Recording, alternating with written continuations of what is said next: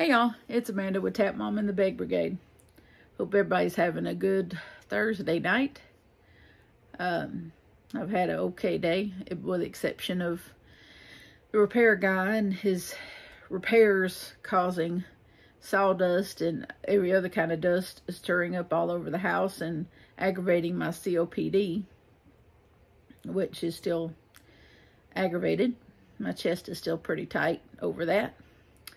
I took a breathing treatment already. I'm probably going to have to take another one. But, it is what it is, right? We will do what we do. But I did manage to get the second half of Mama's cardigan started. I don't remember if I showed y'all this when I was working on the first half. But this is what I got left in row number 7. These 2 points here. And then I got one more row that I have to do in this color, and then I switch, then I go until I run out of this color. And then I switch to the next skein, which is the burgundy color. And then I go until I run out of that skein. And then I switch back to the light color, and so forth and so on until I get to the other, until I get it big enough to seam together and make the cardigan. But I did notice something that I did in the other half that I'm having to replicate when I went back to watch the tutorial to start this again, because I couldn't quite remember exactly how it started. So I just went to refresh my memory. When she's going in between, right here. Let me get a point. In the points right here, she chained 2s. But when I noticed when I was finishing up the second half, I was only chaining 1. And so I examined the other half of this that I've finished as far as I could go, because I only have so much of the yarn right now. I looked, and all the way up into about halfway through it, I chained 2. And then at some point in that half, I stop and I start chaining just 1. So I figured, it's not like I can go back.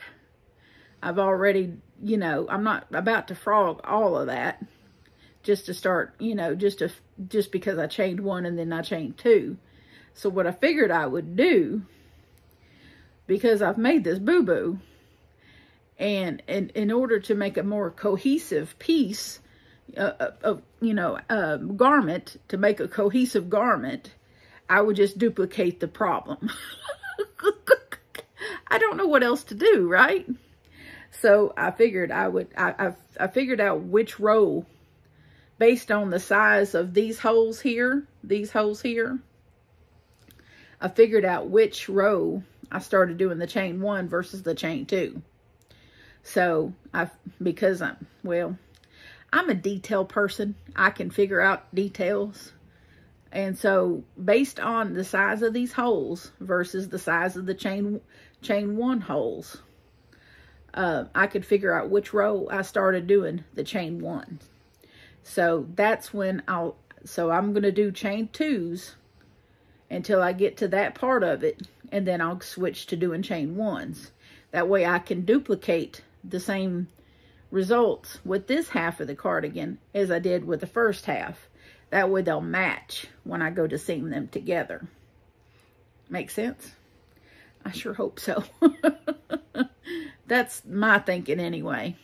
That way it'll be a more cohesive piece, and it'll look even when I put it together.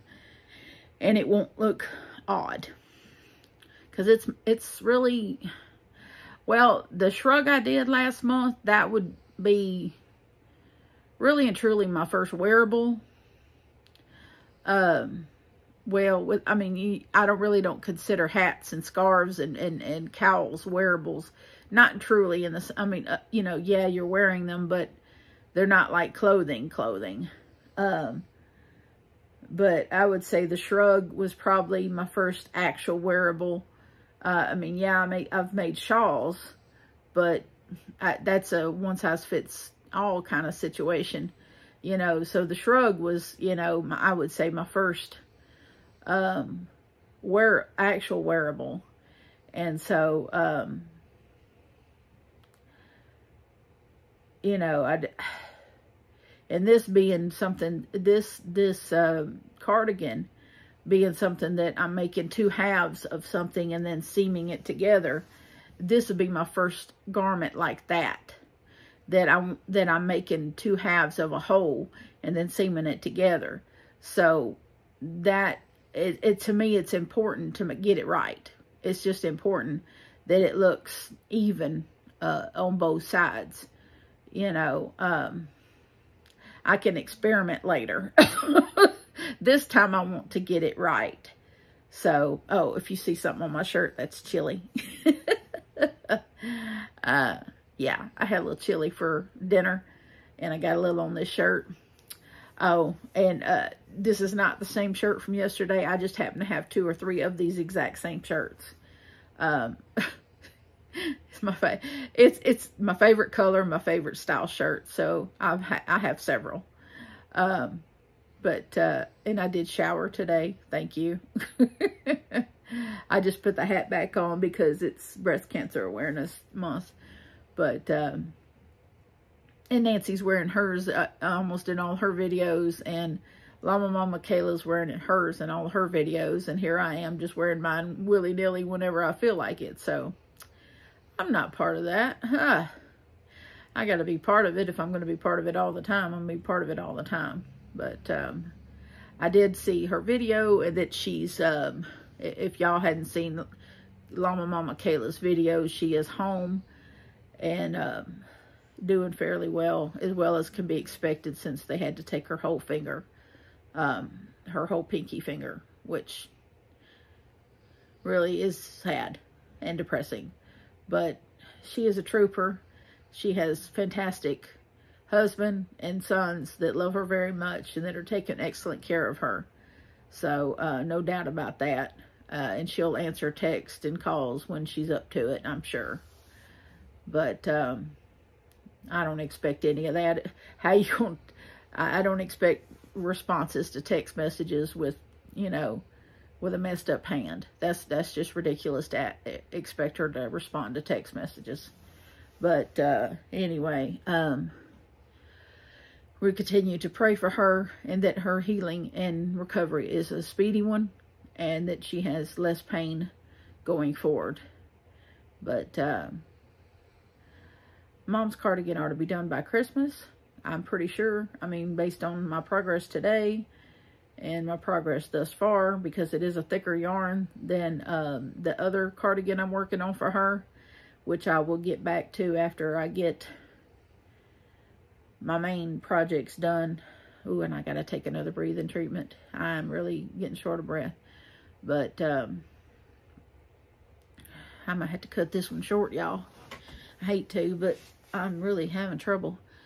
But anyway, I just want to kind of come on and give y'all a status on where I'm at with at least one of my projects. And I will work on my other 2 projects probably tomorrow and the weekend. And just not feeling well today. Not feeling well this evening. But I'm going to probably try to attend Nancy when she's got Yarn 2's live that she's holding with over there at the Crafty Floridians channel with the Boggy Creek blanket drive that she's doing. I'm still working on my 2 that I'm planning on sending. I just got to get back on them. I got 3 projects going. I got this cardigan going and those 2 little blankets. And I'm one person with carpal tunnel. So I have to take frequent breaks, which takes me twice as long to do anything because of that. But not making excuses, just explaining. But I did want to do my vlog and let y'all know where things are. And shout out to Kayla and let her know that I'm thinking about her. And let y'all know that she did do a video, and if y'all hadn't seen it. But I love you all. I'm going to go do another breathing treatment and charge my phone so that I can go to this live here in a bit. And hopefully be able to enjoy chatting in the chat with the live and look at those pretty blankets that have been sent in. But I love y'all. God bless you. Remember to adopt, don't shop. Your best friend could be waiting for you at the shelter. Mine's over there behind the camera, laying across my bed looking cute as he can be. I'll see y'all tomorrow. Bye.